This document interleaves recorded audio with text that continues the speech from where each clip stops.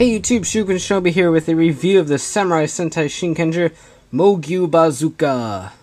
It's a really cool item. To my surprise, I really wasn't going to pick it up, but it was on the CS Toys Overstock sale, so I could get it with shipping for about 40-ish maybe.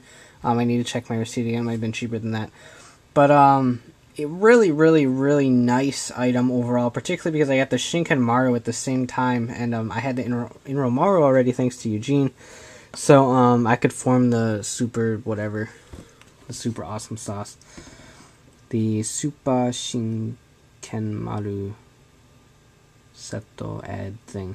Yeah, so anyway, box right here, it's kind of big for my camera. Mogyuu Bazooka, Super Shinken Red here.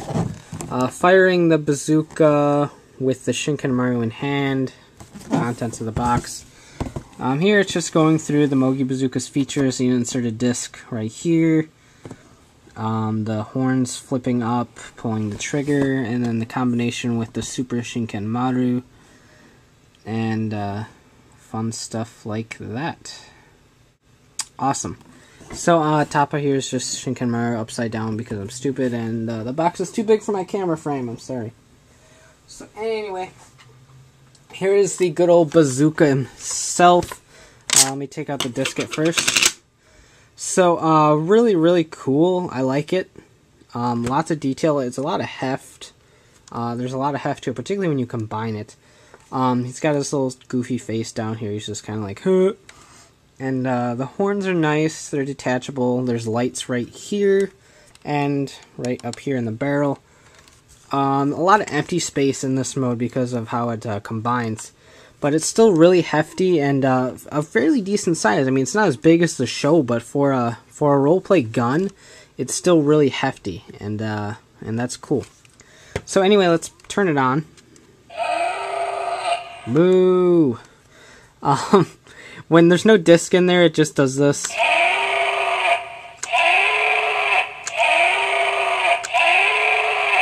So basically, it's kind of like you're milking a cow wrong and it's really pissed at you. Because there's no disc in here and it can't work without a disc. So let's take the Saishu Ogi Disku, drop it in, and doing it wrong. So you get that cool noise, and now you can actually shoot things. Covering up the speaker. So you have that noise when you just press it really quick, and when you hold the button down,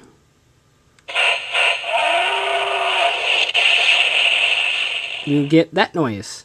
So those are the two noises that it has in normal mode, and then when you take out the disc, you get kind of like a power down feature. It sounds like a remix of the, I think the Kabuto, removing the Zector noise. I'm not entirely sure, but that's what it sounds like to me. So that's about all for the bazooka on its own. So let's go ahead and grab the Shinkenmaru and combine the sucker. Thankfully, I have the Shinkenmaru right here. To make the Super Mogyuu Bazooka, you take the Shinkenmaru, sorry for that glare, and attach the super disc onto the hilt. Just like that. I'll turn it on just for kicks. Not that it really matters. Then take the Inromaru, which I already have open, and combine it.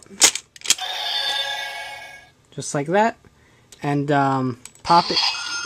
That's nice. Pop in the Saishu Ogi disc.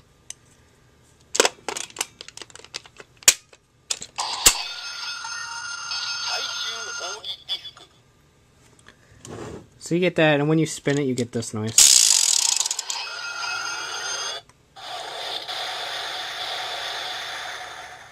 Fun.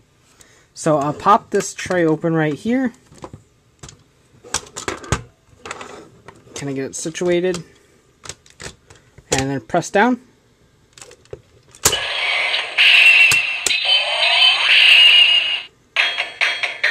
Cover that up for a second so I can talk.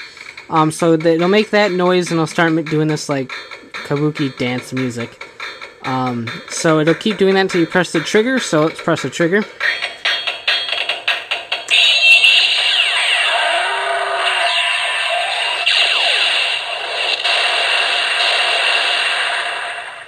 And then you can repeat that one more time by pressing the trigger.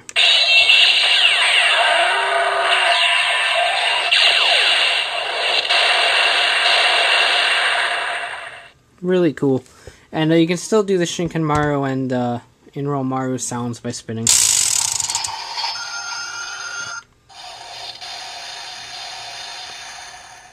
So that's a bonus, I guess.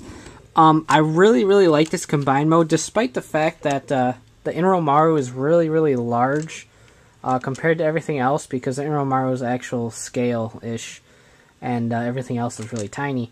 So the Inromaru looks a bit off, but it's still really cool. It adds a lot of heft. In fact, it's kind of difficult to hold with one hand, but it's still doable plenty. I mean, I'm doing it just fine, but it is really heavy, but it looks really nice. The horns go down straight when you put the Shinkenmaru, and there's a button in there.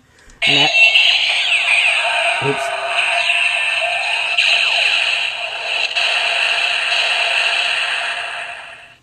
And that activates that noise. So let's take a quick look at his horn fell off.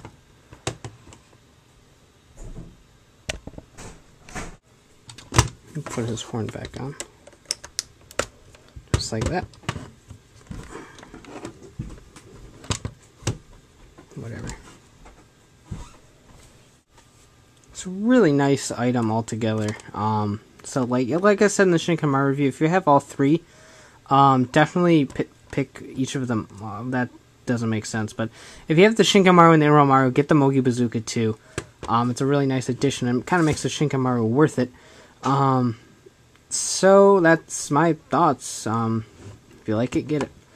You can check out a photo gallery for this gun if I can manage to photograph it properly at flickr.com/photo/shukenshomi, and of course check out the blog at shukenshomi.wordpress.com for all the latest news, updates, and release dates. And of course check out our Riders, Rangers, and Rambles podcast at shukenshinobi.podbean.com, where we bring you all the latest Toku news in the craziest way possible. Subscribe via iTunes or the RSS feed. So take care and have a great one.